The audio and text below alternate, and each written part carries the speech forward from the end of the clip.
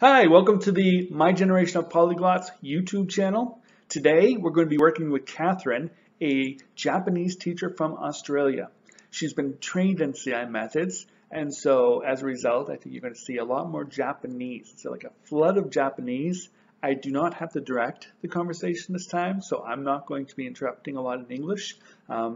She occasionally writes on the board, but we didn't get to the write and discuss part, and so I never got the hiragana. I never got it written down. For me, the write and discuss is a major part of the literacy piece of learning a language, and I think it's essential. So instead, we have this tremendous flood of Japanese, and then about 20 minutes in, I began to get overwhelmed because it was moving just a tad too fast for me.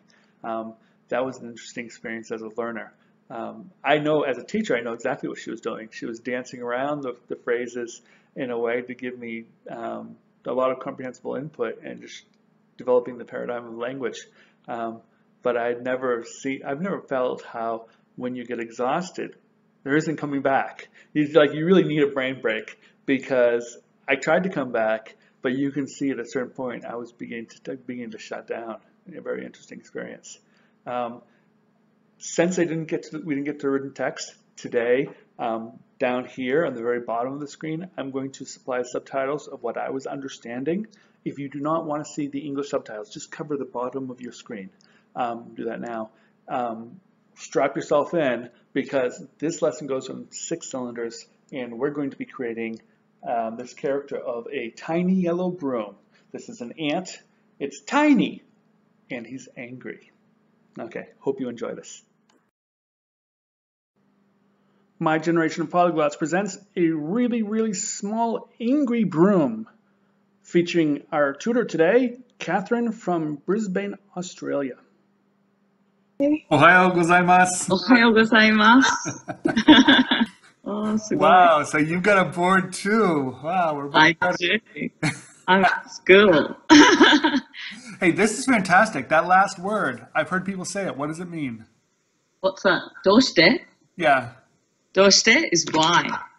Oh, I hear people murmuring it when they talk to me. I hear them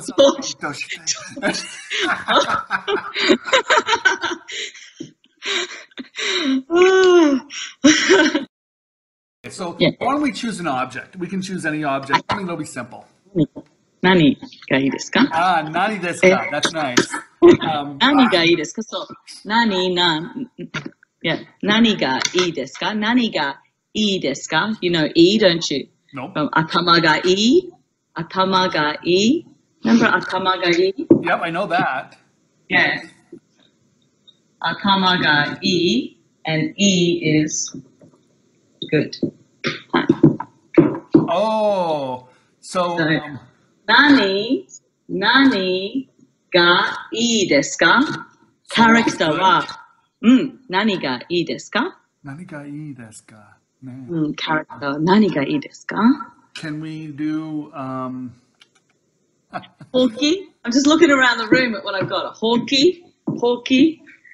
Oh, okay. Yeah, let's stick with that one. That's a good one. Hawky.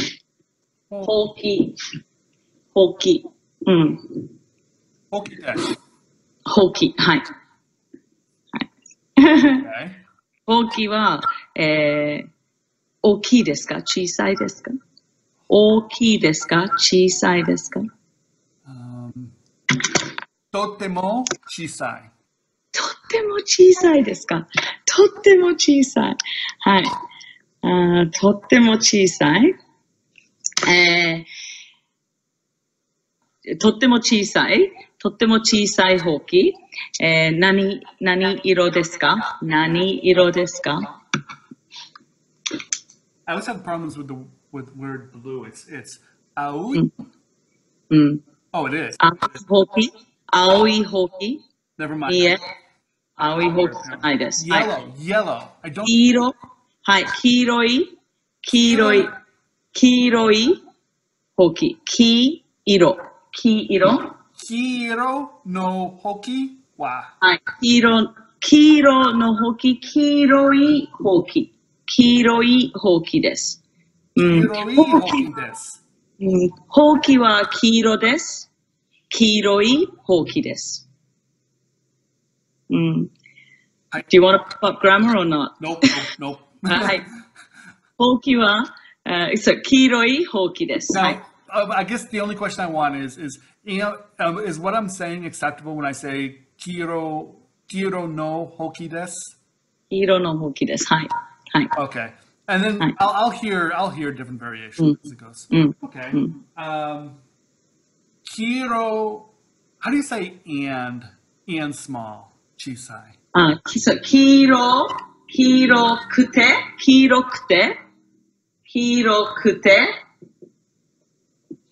さい。Kiro kute chisai. 小さいほうきです。小さくて、黄色いです。Does that kute pretty much always work if you want to connect two adjectives? Adjectives. はい。Most adjectives, yeah. Okay, so that's a trick that I'll try playing. Chisa. So it's not chisai now. It's chisakute. Oh, はい。Japanese. What? It's beautiful. It's lovely. It's not different. I take it. Chisakute. はい。黄色い。Hiroi. はい。ほうきです。Hoki desu. はい。はい。はい。小さくて黄色いほうきです。はい。そして、嬉しいですか？それとも、嬉しい？それとも、悲しい？それとも、意地悪な？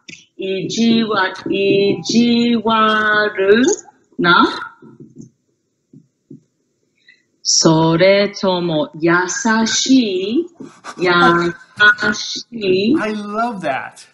This idea of a little teeny broom that's mean. Oh! 意地悪な？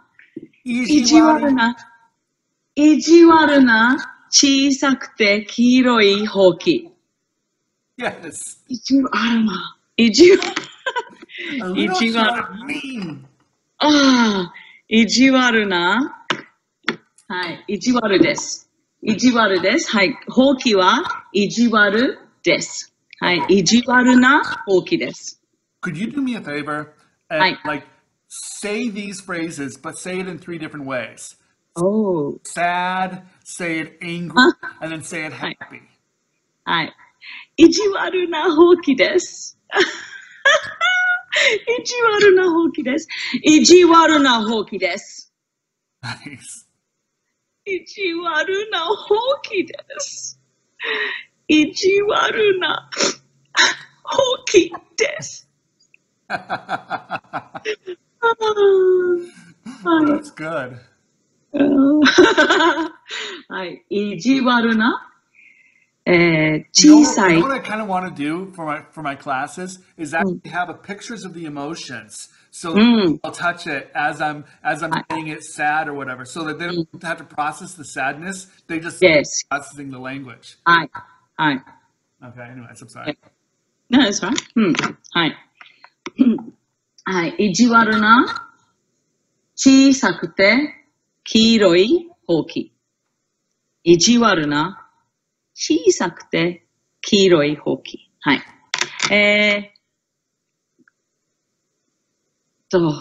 まあ、頭がいいですか？頭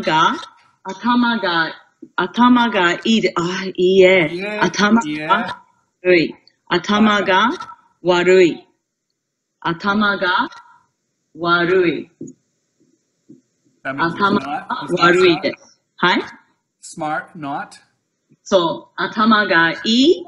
頭が悪い。 Ooey. Oh, that's Hi. interesting. 頭がいい。頭が悪い。Excuse my messy writing. はい。頭がいい。頭が悪い。バカなほうき。バカなほうき。はい。でも、Can you do the e and the warui trick with all adjectives? Like, can I do that with not all adjectives? Because obviously it's not going to work with that. Would it work with sad, for instance? Oh no, yeah, sad. No, because this is describing the head. Atama ga ii. Okay. Yeah. Yeah, Okay. it's just right. Atama ga ii, atama ga warui. Atama ga warui desu ka? Soretomo waruku nai desu ka? Waruku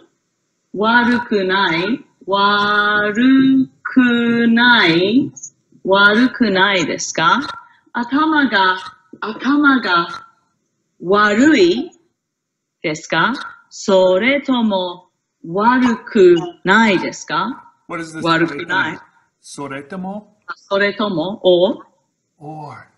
Soretomo. There's a few different ways of saying or. I'll try and bring a few in. I use that with my kids because it's straightforward but flexible. But if you're with a native speaker, they'll probably use a lot of different other ways. And I'll try to do that.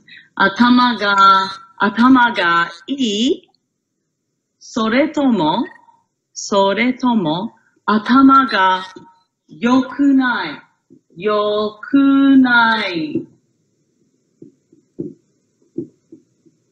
Oh, atama ga yokunai. Oh, 頭が良くない。じゃあ、頭が悪いですね。頭が悪い。頭が悪いですね。頭が良くないです。良くない。はい。頭がいい。頭が良くない。頭が悪い。頭が悪くない。悪くない。Not bad. 悪くない。Oh, so that's kind of medium? Well, it depends on how you say it. No. 頭がないです。悪くない。頭がいい。良くない。良くない。良くない。良くない。悪い。悪い。悪い。とても悪いですか？とても悪い。あらまあ。はい。はい。頭、小さくて黄色い意地悪なほうきは頭が悪い。とても悪いです。Those two go together, being dumb and incredibly mean. Yes. Well, sometimes you're the other way around. 頭がいい and 意地悪 sometimes. That's true. はい。はい。じゃあいいですね。お金持ちですか？それともお金がありますか？お金お金があります。お金があります。あります。This is really bad board work. はい。お金があります。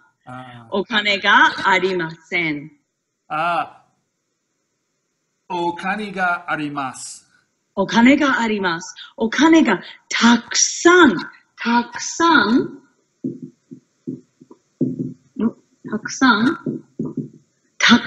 ありますか？たくさんありません。ありません。たくさんありません。少しあります。少しあります。He's got a little. He's got enough. はい。お金が、まあまああります。はい。まあまああります。そうそう。まああります。はい。なるほど。はい。いいですね。お金が。そして、what's next?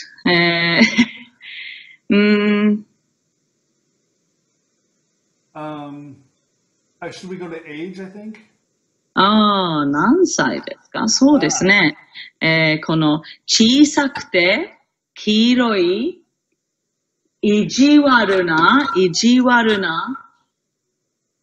ほうき、頭が悪い、頭がとても悪いです。で、お金がまあまああります。はい、少しあります。お金がまあまああります。はい。何歳ですか？このほうきは何歳ですか ?1 歳、2歳、3歳、10歳。34歳。34歳。34歳です。はい、34歳。はい。マイケルさんは34歳より上ですか下ですかマイケルさんは、マイク Yeah. はい。34歳より上ですか下ですか上。私も上ですね。はい。じゃあ、このほうきは、この小さくて黄色いほうきは若いですね。若い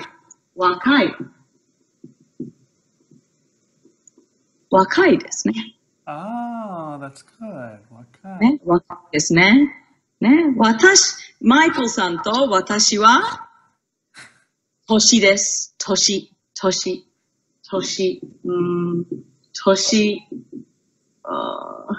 means age, but it's used to refer to a bit old. Right. I had a tutor who couldn't explain that because he didn't want to say it's old. It's like, well, Yeah. He got all silly. Yeah, Toshi. You know, they're sensitive about age. You can say, if you're really talking about somebody who's really elderly, you can say Toshiori. That's elderly.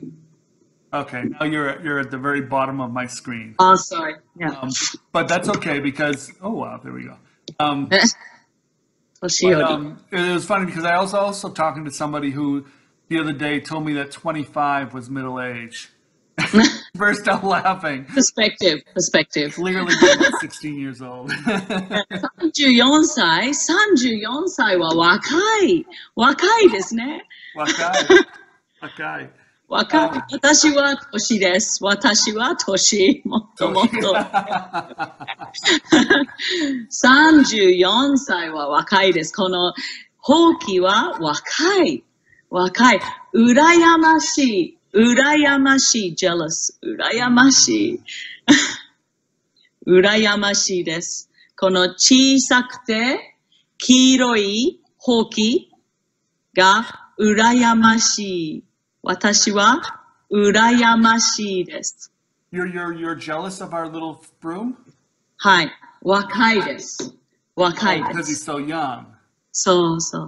若いです。It's not true. I'm just making that up. Good. Because I was thinking to myself, I was an idiot when I was in my 30s. That part about myself, but yeah, okay. はい。I was just trying to bring in 羨ましい。はい。Oh, I'm wondering if we could do a little drawing of it because I need to. Yep, please. You draw because your drawings are beautiful. I'm not drawing anything. Okay, so this is not to scale because it's a very small. はい、小さいです。とても小さいです。とても小さい。So I'm going to have for scale.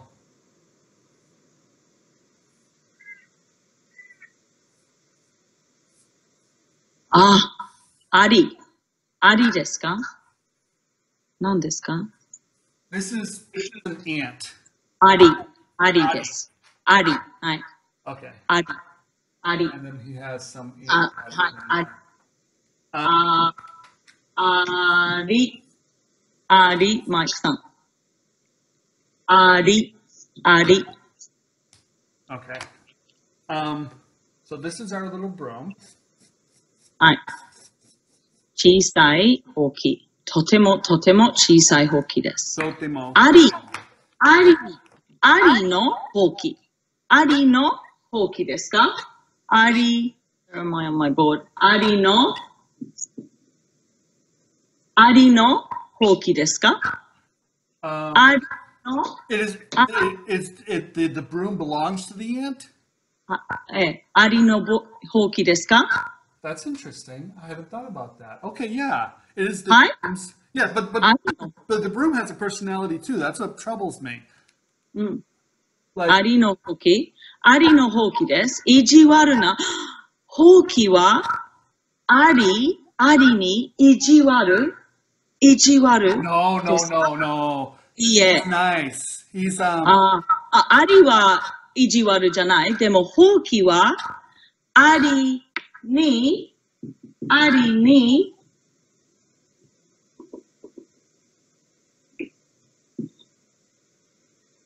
ありに対して、ありに対して、ありに対して意地悪ですか？ほうきは、You've lost me. ほうきは、ありに対して、意地悪ですか？ What is the knee type? に対して、towards。 Okay. ほうきは、ありに対して意地悪ですか？ So ほうきは、ほうき yeah. ほうきは、ほうきあり。ほうきは、ありに対して、意地悪ですか？意地悪。So he それとも、ほうきとありは友達ですか？ほうき It's okay. Okay, no. Let's just tell me in English because I don't like the guessing game. I, The ant goes towards the broom.ほうきは If I've said ほうきは I'm talking about the ほうき is my center of attention here. ほうきは So the broom. ありに対して towards the あり Okay. towards the ant is So the he's mean towards him. そう。Oh. それとも、マイク。それとも、ほうきとありは友達 You familiar with 友達 No. Friends? Okay, 友達。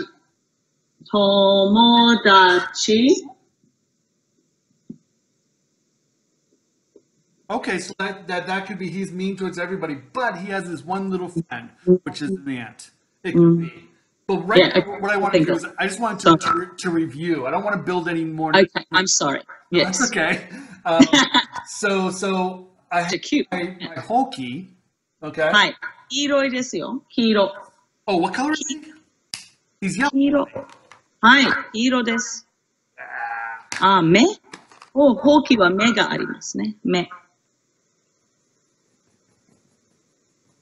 I'll go back and fill that in later. But he's yellow. Can you say that? はい。黄色。 Hero. 黄色です。 And 黄 he's 色。 mean. 意地悪。 So I'm going to put that meanness はい。 like in his eyes. はい。 I know what I'm going to do. 眉毛。 Oh yeah. 眉毛。はい。眉毛。おー。 And then I'm going to put a little red here. 赤い。ちょっと目が赤いです。目が赤い。目が赤い。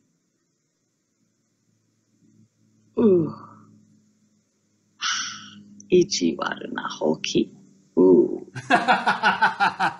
地悪なほうき。ちょっと怖いです。怖いです。scary。怖いです。 So Hi. what else do we know about him? はい。目は赤い。 Oh, his eyes are red. はい。 Yes. 目は赤いですか？はい。 Yeah. はい。 We know that he's emotionally he's mean or 意地悪。 here more. 怒っていますか？怒っています。This is a Japanese little action for 怒っています。はい。怒っています。angry? Okay, so I'm going to. Hi. Okot. Japanese. I don't know if that looks culturally. 怒っています。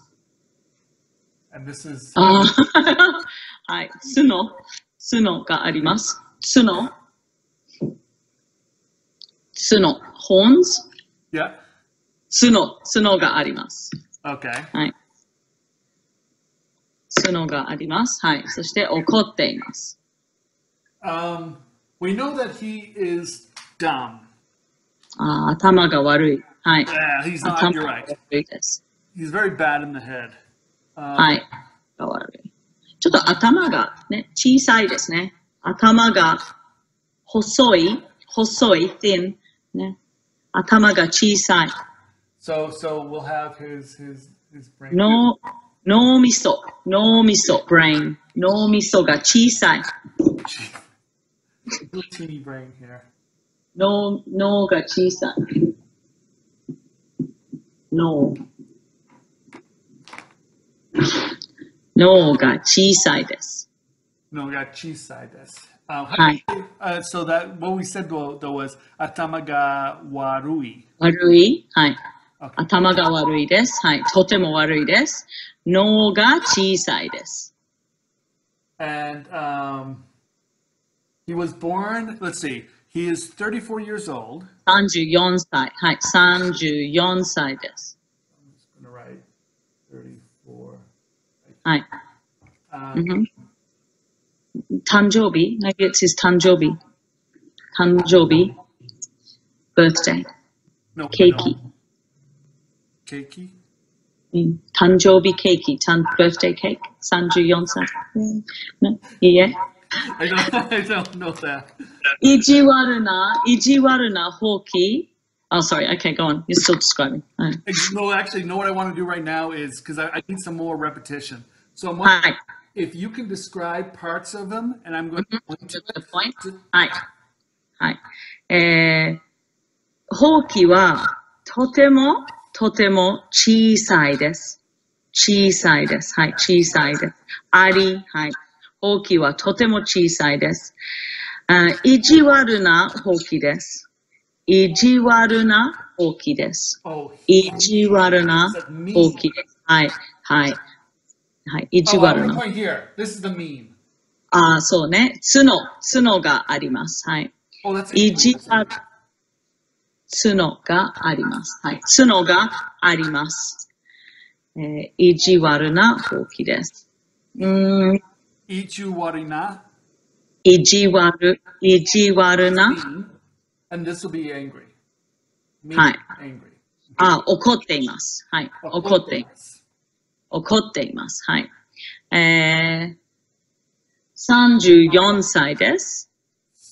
34歳です。はい。What else have we decided? It's yellow. 黄色ね。はい。黄色いです。黄色くて。You can talk about his eyes too, that he has red eyes. 目は赤いです。目は赤いです。目は赤いです。眉毛、目の上に眉毛は、怒っています。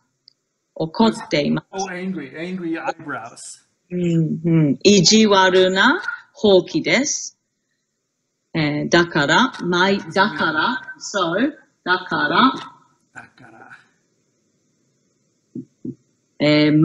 毛は怒っています。怒っています。はい。黄色いほうきです。黄色いほうきです。とても小さいほうきです。はい。怒っています。ほうきは怒っています。怒っています。Oh, that's right. 怒っています。はい。意地悪なほうきです。意地悪なほうきです。意地悪な。Oh, he's mean. はい。意地悪なほうきです。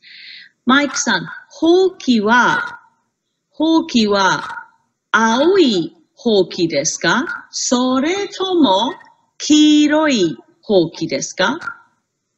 青いほうき、青いほうきですか？それとも黄色いほうきですか？ What is aoi? The first 黄色い、青いほうきですか？青い、is it blue? はい。それとも黄色いほうきですか？黄色いほうきですね。はい。優しいほうきですか？それとも意地悪なほうきですか？ The second. 意地悪なほうきです。意地悪なほうきです。ほうきは小さいほうきですか？それともとても小さいほうきです。とても小さいほうきです。頭がいいですか？それとも頭が悪いですか？頭が悪いですか？悪いです。頭は良くないですね。良くないですね。悪いです。頭は悪いです。とても悪いです。とても悪い。はい。脳が小さいです。頭が脳が小さい。そう、脳が小さいです。脳が小さいですね。はい。ほうきは嬉しいですか？それとも怒っていますか？嬉しい。What does that mean? 嬉しい happy. Where can I fit? 嬉しい。それとも怒っていますか？ Okay. 嬉しい。それとも怒っていますか？ Or is he angry? 嬉しい。それとも怒っていますか？怒っています。怒っていますね。はい。